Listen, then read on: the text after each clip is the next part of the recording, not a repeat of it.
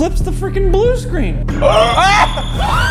See, none of this looks real to me. Agreed, it's the faces. It's the same actress playing all these very, very different characters. There are so many people that are saying that the She-Hulk VFX are absolute garbage. What is up with this? Like, why is it that every trailer has to be like controversial or something? Thanks to Vessi for sponsoring this video. Stick around to the end so you can find out how to get $25 off of each pair of Vessis. What's up? Welcome back to another episode of VFX Artist React. I was rolling into work today and I saw a trash pile on the side of the road and I was like, what the heck? I opened it up and there was Clint just sitting there in some trash. It's me, guys. What's up? I'm I don't live in a house anymore. I live in the trash can outside. Well, thank you so much for joining us today, man. I'm excited. We're gonna be looking at the Hulk, the She-Hulk. Yeah. We've had a request from a lot of people to take a look at Love, Death, and Robots. And it's funny how now that it's finally happening, you're not prepared for the one clip we're gonna watch. Well, okay, no, I've been trying to get us to react to this show for a long time, and I've watched every single episode of season 3, except for the one that you guys want to look at today. You hadn't seen it? You hadn't seen it yet, Wren? I haven't seen it. I've not seen it. I literally was gonna watch it last night, but I was like, oh, I'm too tired. Did you watch every episode in season 3? No, this is the only one I watched.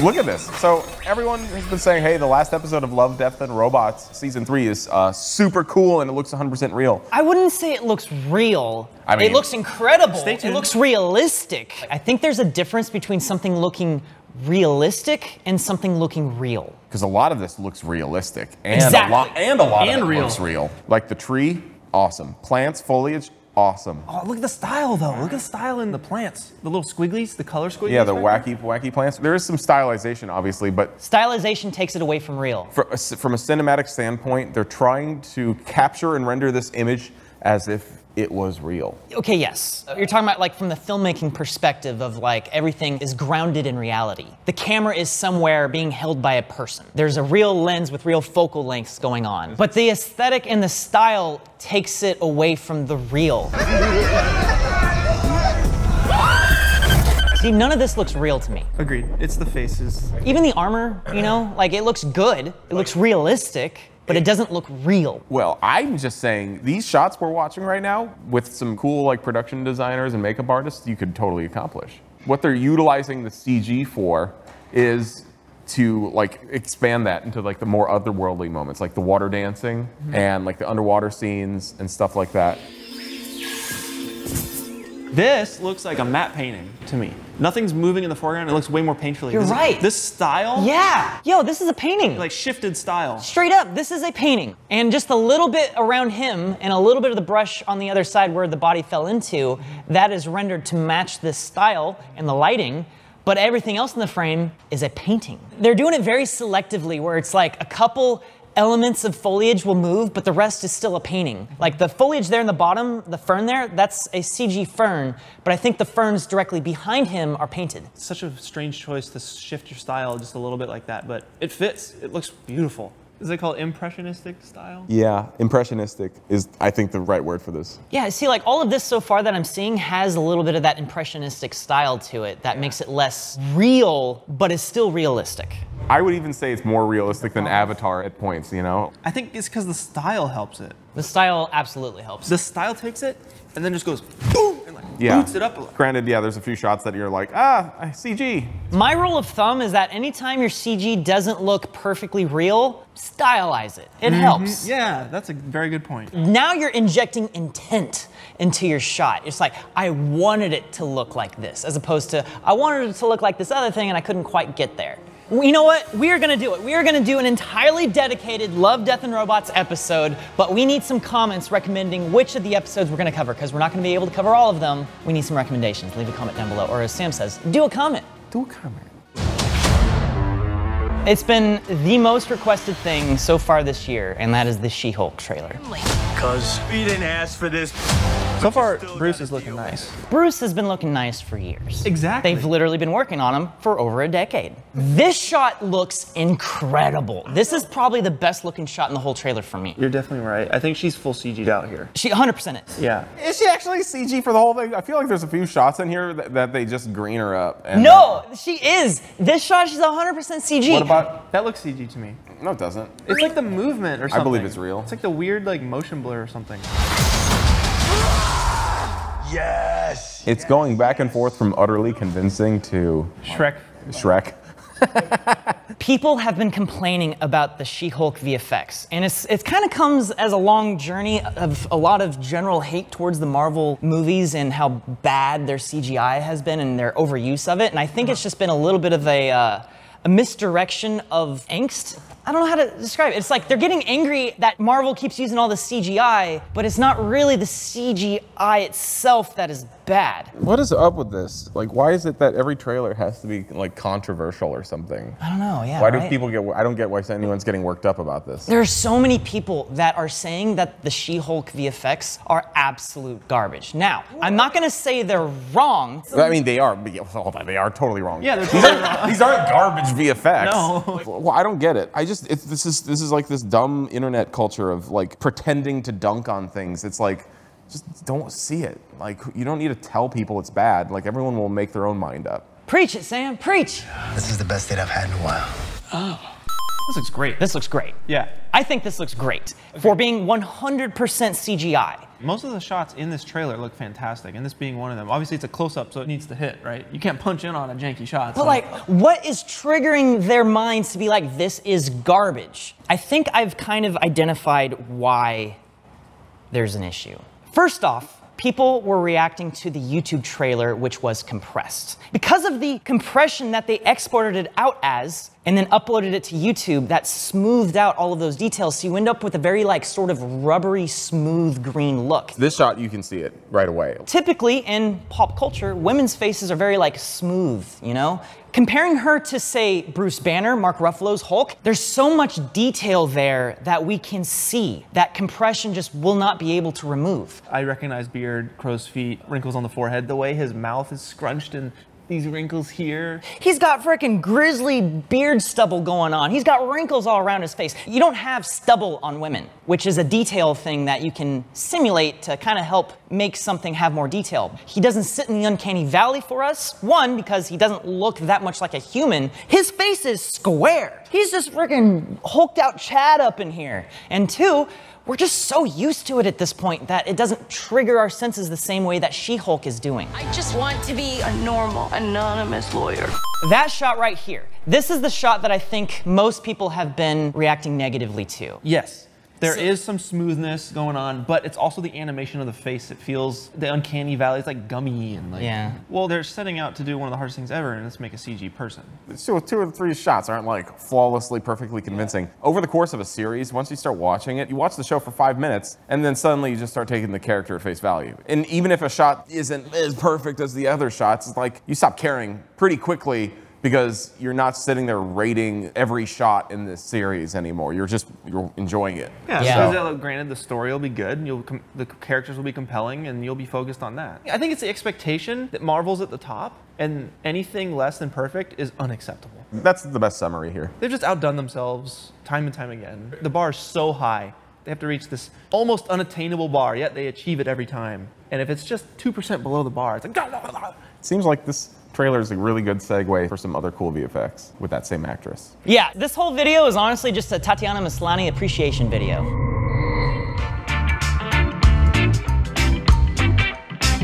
Have you noticed anything notable about this scene? It's strange. They're dancing. It's one actress. And it's the same actress playing all these very, very different characters. And every single character here is such a different person, and I buy it 100%, and yet they interact with each other. Let's follow the guy who's grinding, all right? Yeah. I want to watch all the interactions he makes with the scene, and then we can judge what's really on set while he's doing it.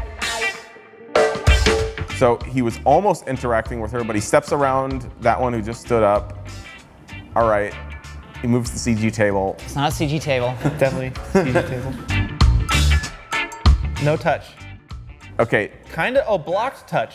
Oh, but they are touching. So he interacts with her, but he dodged probably like a tennis ball or something earlier. That shot's actually much less complicated than it appears to be. He is the anchor to the entire scene. He's the thing that is able to interact with multiple versions of her. Okay. So notice how he goes off frame and then comes back in frame. Every time he goes off frame, it's a different shot. A shot like that requires so much coordination. They had bits of the ground taped out and choreographed ahead of time. So everything about that dance scene was so meticulously choreographed. Wow. The placement, the timing of where they're dancing. It seems like they're just kind of casually dancing, but they are very carefully hitting multiple marks. So they don't pass through each other. So they do not pass through each other, exactly. And the second thing is that they also have multiple body doubles that look very good. If you cannot see the face, if you're viewing it from slightly behind, you can't tell that it's not actually her. And so they're getting away with a lot of these shots by basically just doing that. Yeah. But for the big wide shot where the camera's moving through the room,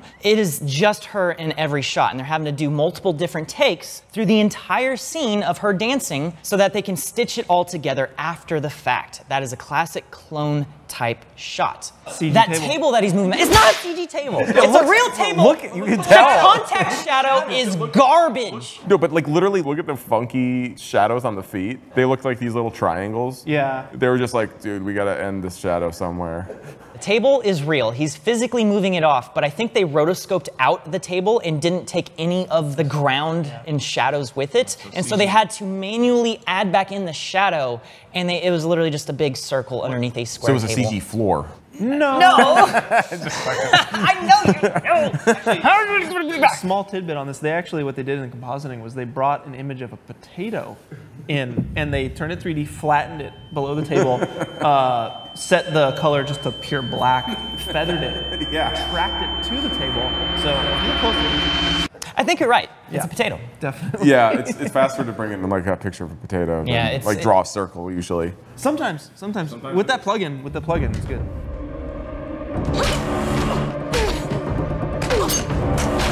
Okay, so I don't know this actress well enough to know that this is the same person. It just looks like a fight scene between two people, which is probably a good thing. The show works so well because you forget it's the same actress playing all these different characters. You're seeing characters and forget that it's the same person. Be able to do that arm over the foot, that took hours, I'd imagine. So to be clear, this show has 0 CGI for this effect. There's visual effects happening, but no CGI. Like this is Yeah. all real footage and blocking and choreography and rehearsal and just really, really good timing and performance. Tons of rotoscoping. Wait a second. So they filmed this with a double. Yeah. And then they had to take out the double and put the other actress in. And match up her leg. Wow, far more difficult. That foot is coming from, so where is the foot coming from? It could be an asset collection. It could be. I'm serious. I think what we're seeing is a Frankenstein image of her leg, using elements from the body double and elements from Tatiana Maslany. Watch her leg. As the transition happens, her leg changes, but her body doesn't. Yeah, 100%. And so that is a different leg there. And it could be from the body double, it could be from a different take. My theory is that they did 2 takes with the actress switching roles, and in one take, she rolls over and the foot's under the left armpit, and in another take, the foot's under the right armpit. And so instantly we have blocking that doesn't match up or in a line, so they have to go back and fix the original take to match what happened in the later take with the double. Instantly we were like, whoa, look at that cool leg interaction. And it turns out, if we dive deeper, I think the source of why that leg interaction is there in the first place is because that's actually them having to merge 2 separate performances. Yeah. Like they're both very close, but not quite. And so that leg ends up being the thing that actually unifies this all. I mean, whatever, okay. Maybe we're wrong. What do you think? How did they do this? And if you want to let us know, do a comment. Do one? Just do one. Do a comment. Sorry. Hey, do a comment. Do a comment. Do a comment now. Thankfully, everyone leaves comments. Someone told us that, Matt, you are not subscribed. Matt, I think it's time you went over to that little button, give it a click. Show your support for the YouTube channel. So yeah, Matt, if you're still watching, click that button. Hey, Matt, do it for me. Yeah, there we go. Let's simplify this. Matt, subscribe for Wren. Let's expose the Pentaverate. Holy jumping. Canada is a little fuzzy, eh? So this is a classic clone shot. Static camera, not moving, shoot each actor doing a different performance on either half of the frame. Look at his left hand. He clips the freaking blue screen. You're clips kidding. it. Holy crap. What? Oh, what? You're right. No, someone put like a little mask. They didn't animate There's their a mask. They- They they're a little accidentally mask. left the mask there. Dang. It's fine. We all make mistakes. I get it. We've been looking at this for like less than a minute, and Dude, we're like the Navy SEAls. This is like, all right, let's see the shot. Oh, errors. All right, and something screwed up there. All right, boys, we're done. We're done with this show. I was literally just pointing out how this is like the simplest effect you can possibly do. Yo, I've made that error for sure. I've made that error too. I feel bad kind of dunking on it because it's an accident. That's one of those things that's like someone just missed it. That's on the freaking. That's called coordinator, not watching supervisor. your shot before you render it. Yeah.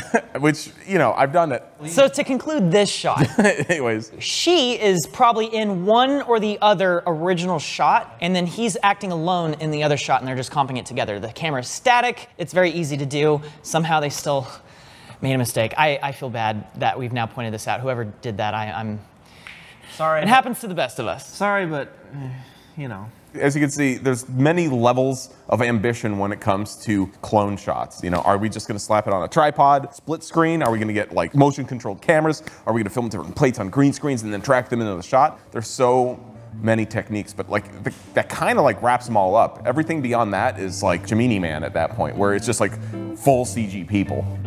Don't you hate when these episodes end? Don't you feel like there was a little bit more? Well, on our website, if you subscribe to it, we have extended cuts of these episodes, so we can, you know, prolong that entertainment just a little bit longer. Give you a little more toilet time. Maybe you're only halfway through your cereal bowl or your giant English breakfast. I thought you were gonna say halfway through something else after that toilet comment.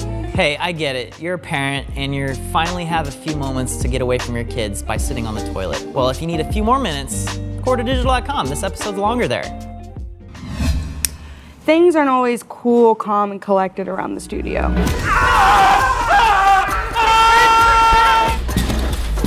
Things tend to get a little messy, but that's fine. That's why I trust Vessi, today's sponsor.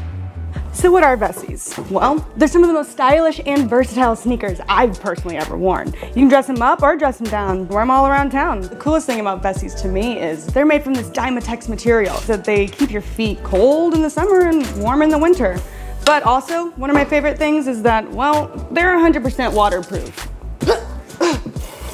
Look at that. It's like coffee never got spilt on it. And then if I put my hand in there, completely dry, completely dry. And they don't smell, antibacterial soul. Jordan, there's an ant on you. Oh, you want me to kill it? Oh, no, no, no, no. Vessis are 100% vegan, which means that no animals were hurt in the making of this shoe. So none are gonna be harmed right now. How little auntie. In a world full of chaos that's usually highly unpredictable, it's great to have a shoe that helps bring order and comfort into any circumstance of your life. So if you want order and you want comfort, go to Vessi.com/corridorcrew so you can get $25 off of each pair of Vessis. That's Vessi.com/corridorcrew. And remember, say yesy to Vessi. Hey, thank you so much for watching this episode, and thank you, Clint, for joining us again on this lovely couch. I love hearing your thoughts on all these cool clips, and as you continue on your own path, you gain more and more insights that I'm always eager to hear. Yeah, that means a lot, Sam. It's good to be back with you guys. It feels like home. It feels Good. like I hadn't left. It's great to come back. I'm glad. Now Thank get y'all for out. having Go, go. The door's right there. I'll take the mic off. Yo, we don't have all day, dude. You gotta go. The recycling's over there. You Yeah, guys still down for lunch or no? Or? No, man, you gotta go. I'm full. Yeah. All right, you guys probably take your mic back. There's a bucket outside. You can put it in there.